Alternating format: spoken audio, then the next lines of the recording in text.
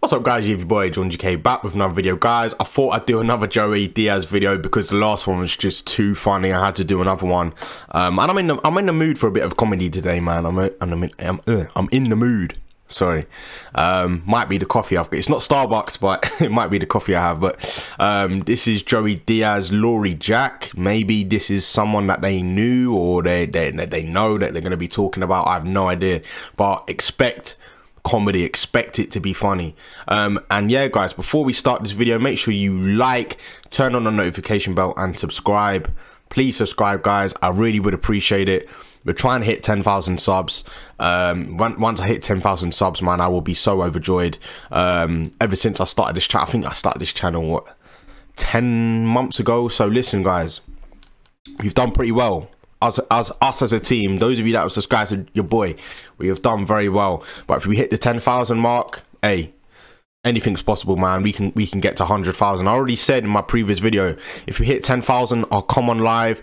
We'll do maybe some forfeits. Maybe you guys can do some forfeits with me or something like that, or maybe you can dare me to do something funny. Maybe I'll have a few come on live and have a few drinks and we'll have a real, you know, discussion and deep talk. And then once we hit the 100,000 subs, I will be doing a giveaway. I've already said that, whether it's the PlayStation or a cash giveaway or maybe some trainers, maybe a cash and trainers or shoes, or sneakers if you're an American fan. But 100%, 100,000 subs, it was going to be a giveaway for real. But yeah guys, before we start, whoa, let's get straight into this video. Where am I going there? Let's go, man. My friend fucked his sister's best friend and he got something. He got VD. He got VD, and we went there the next day and there was a chick with like fucking like a Phantom of the Opera mark on her face. No. Dog, it was fucking crazy. No. What was the mark on her face? Like she had like syphilis or something that started here. Like she had a cut in her lip and she sucked a fucked up dick or something. And it ran. I'll never forget this. It's not even funny. It was really sad because I didn't know what she had. I just went there with my friend. My friend goes, "You got to go in there with me, dog. I'm scared to walk in there." Whoa. I said, "Let's go. What's the big deal? They're going to give you pills, whatever." I didn't know. I wasn't sexually active at that age like he was. And we went in there while I was waiting for him, dog. This chick came in, did paperwork, and she turned around. No. She had gotten something that started here. Like, she had like a cut or what's that when you have chapped lips or something? And all this was like purple and red. She sucked something bad. And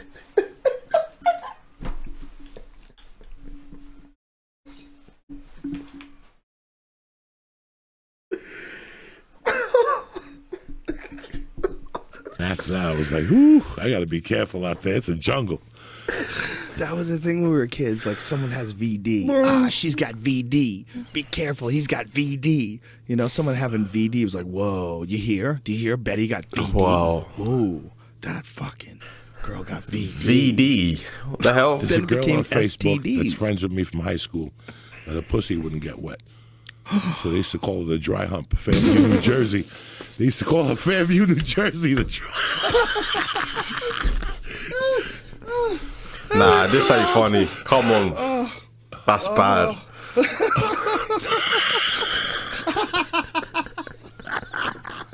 so fucked up. People are so fucked up. People are so fucked up. This girl was banging. This girl was fucking banging, though. So you'd have to like bring Vaseline or something? Yeah, she was from Wayne, New Jersey, and she was banging. She moved to North Bergen like she was a sophomore. And she was dating a few guys and shit. And things happened. Like, I was friends with her. I knew she didn't like me. Like, she just didn't like me for some reason. I didn't think the world of her either. And one night in '84, I'm at a bar, and this bitch comes in. I mean, banging. Banging. Banging. They also said she had some type of VD, so they called her Laurie Jack.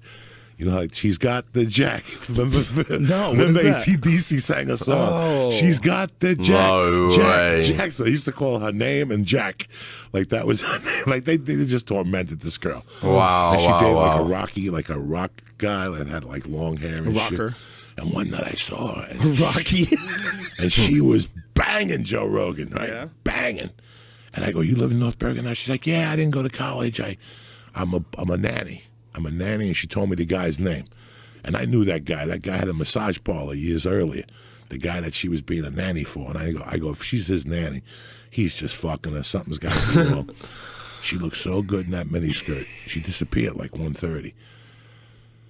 And finally at like 3, I'm sitting and I'm like, what am I going to do tonight? And I had like a bag of Coke. I go, fuck it. I'm going to go get her. So this is how crazy I was. I went to the dude's house. And she told me. I knocked on the door. It was 3:15 in the morning. And he's like, Coco, what are you doing here? I go, I got to talk to Laurie. There's something missing. He goes, hold on, Laurie. And she came down, and she comes outside. He's got a robe on. She's got a robe on. And I look her straight in the face. I go, listen, I got like 2 8-balls in my pocket. Get dressed. Let's get the fuck out of here. And she's like, I can't. And I go, you have to. And we argued there for like 10 minutes. I'm like, I want to suck my pussy. I don't give a fuck about the VD or the jack or the dry hump. I'm on fire. And she's like, well, give me 10 minutes. And how am I going to sneak out of here? I don't know. So I waited outside for her. She's like, I'll put Lou in bed and I'll run out. About 15 minutes later, I see her running out with her purse with like a bank deposit bag. She's like, fuck him. I can't take him anymore. Fuck him. We were on foot. It's 4:30 in the morning. I'm on Tonley Avenue, North Bergen. There's a bunch of those dirty hotels. So I'm like, oh, I got a score here. I got Coke. She's got money. I'm going to fuck her. I'm excited. We go back to a hotel. We finally registered. It's like $30. They asked us if we wanted the jacuzzi in the room and shit. It was one of those dirty hotels on Tonley as you go into New York City. Oh, my days. We went in there. We walk in and she goes, rule number 1, you are not going to fuck me. It's 5 in the morning. There goes my fucking. There goes this night. And all of a sudden she looks at me. She goes, well, if you could guess the color of my panties, I'll fuck you. I'm like, okay. No. Red. And she goes, they're green, but good enough. We started snorting coke, eating ass. I mean, guys, if this is too much, yeah, just leave. I woke up at 5 in the afternoon, and Doug Flutie was throwing that quarterback, that touchdown. In 1984 or 83, Doug Flutie, I was waking up. She was naked, ripped apart. I'm waking up, and Doug Flutie's throwing the touchdown. I got dressed and got the fuck out and never saw her again. Never said to, and I even robbed the money. I took everything. She pops up on Facebook about 2 years ago, and I'm like, Laurie, how are you? She's like, fuck you, you fat faggot, and all this shit. She's like, you left me there that night, but we had a good time. Fuck yeah, we had a good time. That is so funny. Do you know what it is, yeah? That makes that story so funny is the fact that he was the one begging her.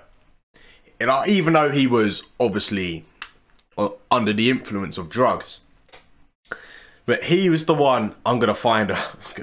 I'm going to do all this stuff. Finds her, begs her to come out. Gets the hotel, does what he needs to do. And the next morning, my man just robs the money. And I will hit her back. I go, what color are your panties? And she goes, what's that supposed to mean? It's fucking tremendous. Hilarious. I knew she gave me something. She had something. But I didn't give a fuck. It was 84. Rock Hudson was dying. I didn't use a condom. I knew the consequences. I'm like, fuck it. So I knew I was going to get something. And I probably did. I got crabs after that. No. Over the holidays. That was 84. I got crabs in 84, 85 season. I got crabs. That's disgusting. I found out at a bathroom in Port Authority. I went to Port Authority to take a shit, and I pulled my pants down, and I'm sitting there reading the paper. What? I see a crab. Like I saw something jump, and I'm like, what the fuck?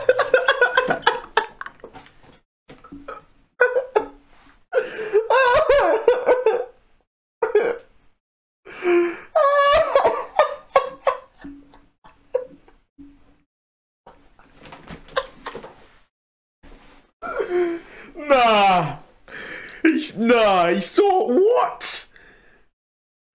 And I'd never heard it. I'd never heard it. Nothing. I went home and took my underwear off and got like a magnifying glass. It was over. It was all over me. They were all over the couch. No. I had to bring a bomb into the room, like one of those fucking bug bombs, and leave for 12 hours. Did you really? Oh, I crabbed up the whole fucking thing. It was crabbed up for like a month, dog. No. Oh the lady next door knocked on my thing. I was living in Tenafly, New Jersey. Lady next door knocks, do you have a bug problem? I'm like, no. I don't know what happened. Ever since you moved in here, there's been crabs and shit. Oh, no. Oh.